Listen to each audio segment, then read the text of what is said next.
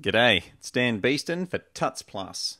The computer mouse revolutionised the computing environment. It made interacting with computers more intuitive, but at the expense of speed.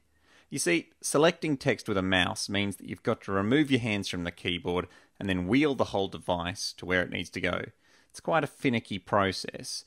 If you work with text a lot, you're probably going to be much better off if you can train yourself to keep your hands on the keyboard. So, without further ado, let's delve into the world of the cursor. First and foremost, very basic. Press the left button when you're going left, press the right button when you're going right. Great advice for typists and cab drivers alike. And if you want to move that cursor around the page a little faster, you can click down and up. That cursor will try to remain on the same vertical line. Now you will notice on empty lines that cursor jumps all the way back to the beginning. That can be really handy, because if you press down, it'll go back to where it was before. But if you want to go to the beginning of that next paragraph, you can press right, and it'll land there. If you want to go to the end of the previous one, you can click left, and it'll jump all the way to the back. This can be really useful, because if you're at the beginning of your paragraph, you can just go up right, and you're back at the beginning. Two buttons right next to each other, super quick. But if you're in the middle, and you want to get right back to the beginning of that line, there is a short key. Command on the Mac, left, and you go straight back to the beginning of that line. Command right, and you'll end up at the end. Want to go to the very beginning of the document, hold down on Command and press up to go to the very beginning of the page, and Command down to get to the very end of the document. Most people know these ones. But here's one that I just discovered recently, and I love it. Hold down on Option, and you can jump one word at a time. Hold down and you zip through your text super fast. Want to jump to the beginning of that paragraph? Hold down Option and press up to go to the beginning of the paragraph, and down to go to the end. Need to rush up and down the page? Holding down on Option is the way to do it. Now, that's browsing with the cursor, but what about selecting with the cursor?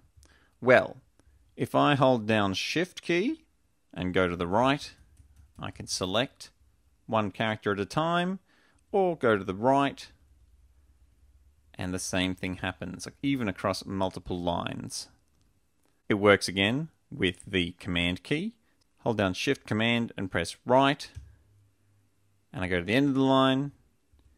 Hold down Shift Command and press left, go to the beginning of the line. Hold down Shift Command and press left, and then right selects the entire line. Want to select faster than just one letter at a time? Hold down Shift and Option, and you can select entire words at a time. Want to select whole paragraphs? Hold down Shift and Option, press up or down, and it jumps up by paragraphs. This allows a really clever little hotkey sequence. If I'm in the middle of a word and I want to select that entire word, I can hold down Option, go left, then on top of Option I can hold down Shift and go right, and there you go, I've selected an entire word. From that point I can of course copy, cut and paste to my heart's content. Now when there's a selection and you want to escape that selection, you can't just hit escape. It won't work. So to get out of that selection, you can hit left to go to the beginning of your selection, or right to go to the end, or up to go to the previous line. Now on your keyboard you've of course got your delete key, and that deletes backwards, but if you want to delete forwards, just hold down the function key, and that deletes forwards. And of course undo gets rid of that. Now that's all well and good for a text editing program, like TextEdit or Pages, but what about on a website? Well, a lot of these options are not available to you. You can't click and drop a cursor, but you can select. And then once stuff is selected, you can hold down Shift and alter your selection, one letter at a time. Hold down Shift and Option, one word at a time, up and down, selects entire paragraphs. But unfortunately, Shift Command won't work. And if you select all the way back down, it vanishes and you can't go any further. But it can be a useful hotkey to have access to. Now these are a bunch of basic commands, but maybe you're a professional typist of some sort. Maybe you'd like more options. Well, there are some programs for the professional typist. A lot of these came from the coding world. If you really want to dedicate some time to becoming very, very good at moving that cursor around, you can have a look at something called Vim. Now, most of Vim is outside the scope of this exercise, but just to show you what you can do with Vim, I've got my cursor here on line 13. If I want to move that cursor up 5 lines, simply hit 5 up, and it jumps up. If I want to move it 23 characters to the right, I can hit 2, 3 right, and it'll jump 23 characters again, 23 characters again. Or there are some extensions that'll even allow me to jump to whatever letter I want to. Let's move down to the M in mice down here. I'll hit my hotkey and hit M, and you'll see that every instance of M in the document changes to a different letter. The M in mice has changed to a capital A, so if I hit capital A, the cursor jumps straight to it. This might be a bit much for you. This might be more than you need. And learning Vim takes quite a while. But maybe saving time in your typing is just that important to you that you're going to dedicate yourself to it. Now, one more trick I'm going to show you here in the terminal. Now, terminal is a bit frustrating because when you type,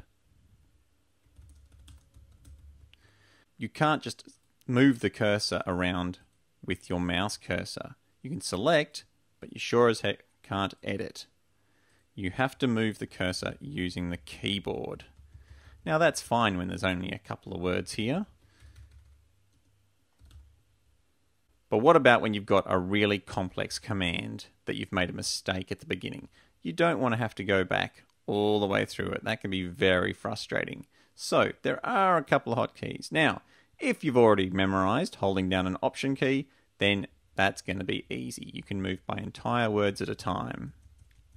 If you want to remember a couple of hotkeys, you can get back to the very beginning of your line by hitting Control A. That gets you back to the beginning. You can jump to the end by hitting Control E. And if you've got no use for that line, you can hit Control C and try starting again. If you try to move up from one line to the previous line, it's not going to work because up is a hotkey that moves you back and forth between commands that you've already typed. And of course, if you're finished, you can just hit return and activate the line.